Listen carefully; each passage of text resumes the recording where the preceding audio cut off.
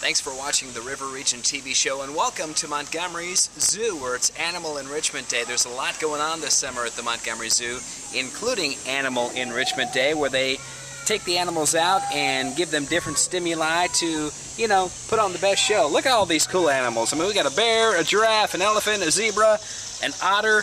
They have it all at the Montgomery Zoo. We're going to give you a little tour, and of course we're really looking forward to the opening of the Skylift ride, which is coming later this year. A lot of people are talking about that. You can get all the info on the zoo at montgomeryzoo.com.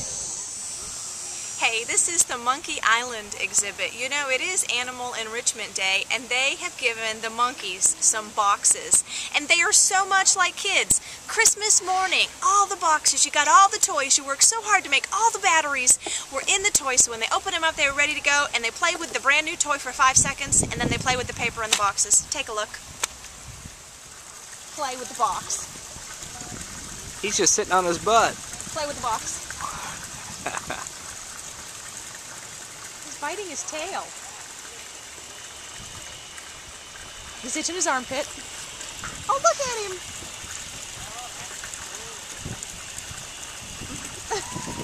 Wish they walk like people. Look, they do. Look at him up top. He's going in the AC to get cool. Yeah, I don't blame him.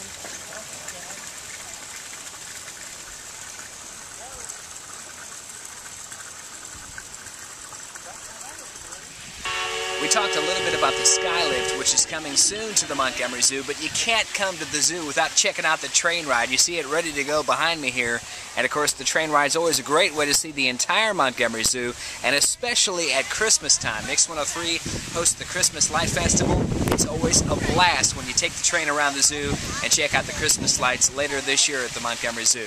Hey, we're at the Giraffe Encounter Post where we just got to feed the giraffe. So cool. His tongue is really long and he doesn't like to be touched. He's coming right over around you. Ooh, he might lick your ear. Be careful.